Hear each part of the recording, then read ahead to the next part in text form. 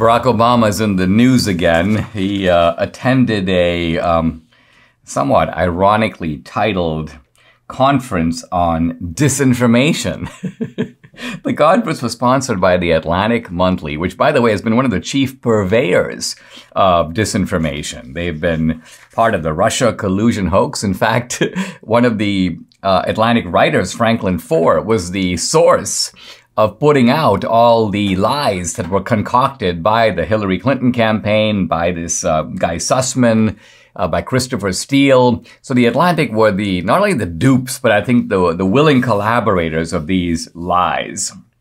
And but this conference was in conjunction with the University of Chicago Institute of Politics, and of course they trot out good old Barack Obama, who can be always counted on. I mean, this is America's leading con man. I mean, there's competition. Stacey Abrams is in that competition, Hillary Clinton, there are others.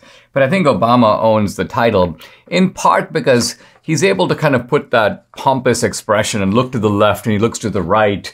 It's kind of his style. It was a little bit befuddling when it first came out in 2008, but of course by 2012 and later 2016, everyone had sort of seen through it. It's like the con man who's like fanning out the cards. Take a look. Well, you know, we kind of know the routine by now.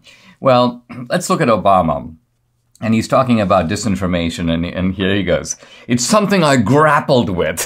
Imagine Obama grappling with disinformation.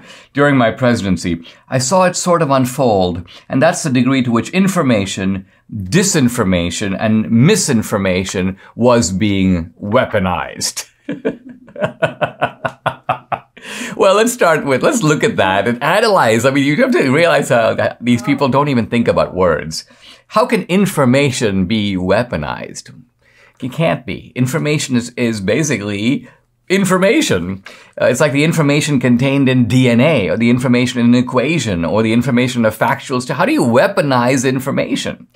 Then there's disinformation and misinformation. And again, these are used as synonyms, but it would seem to me that there's a critical difference between these two. Namely, misinformation is if someone is misinformed. Someone says something like, oh, you know, I thought you were in your 40s, Dinesh. I'm like, no, actually, I'm going to be turning 61. You're misinformed. That's misinformation, but that's not disinformation. Now, of course, if the Indian government puts out some press release falsely stating that I'm in my 40s for some nefarious purpose, presumably that would be official government propaganda, and for that reason, it could be counted as disinformation. But, you know, you find that people like Obama have now incorporated these words and kind of melded them together, I think ultimately to cause confusion. Let's continue with Obama. And he says, and we saw it, meaning Obama says, we saw it, this problem in his time, but I think I underestimated the degree to which democracies were as vulnerable to it as they were, including ours. So Obama underestimated how dangerous this misinformation and disinformation. Well, if disinformation can only come from the government, then the disinformation in the Obama administration must have been coming from him, or from the Obama administration itself. Who else could it be coming from? Is an ordinary citizen capable of producing disinformation? How? Now, misinformation is is a word that basically means error. And how can error be by itself a threat to democracy? Because think about it. What you have in democratic politics, and democratic politics are by definition messier than aristocratic or monarchical or even authoritarian politics, because in authoritarian countries, no argument is allowed. The people aren't even consulted. Who cares what they think?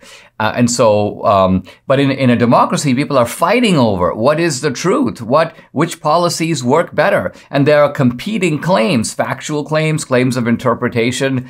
Sometimes the facts are known, but many times they're not, particularly in situations where you have something like COVID, which kind of springs on the scene, a new virus of unknown origin, where exactly it came from. So naturally, people are going to propound all kinds of theories. Well, this would seem to be the normal give and take of democracy. When the left says, as Obama does here, that there's misinformation and disinformation, what is an example of this misinformation that's being put out on the right that is supposedly a danger to democracy.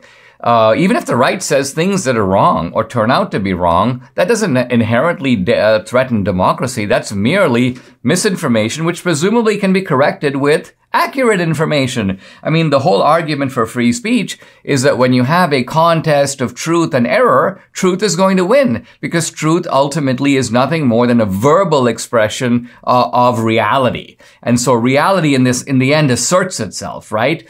So if I say that if you stick your hand in the fire, it's going to burn you, that can't be misinformation, because at some point someone's going to stick their hand in the fire and they're going to go, ouch, and reality, turns out, is accurately described by what I'm saying. On the other hand, if someone denies it, they're providing misinformation. But if they stick their hand in the fire, they're going to have the same result. So this is the basis of the assertion that truth wins in the end. Obama doesn't seem to believe it. These are people who want to shut down their opponents. If my opponents can't talk, I win. If my opponents don't get to organize, I win. If I can censor my opponents, I win. And that's the psychology that Barack Obama not only articulates, but has now brought ultimately to the Democratic Party as a whole.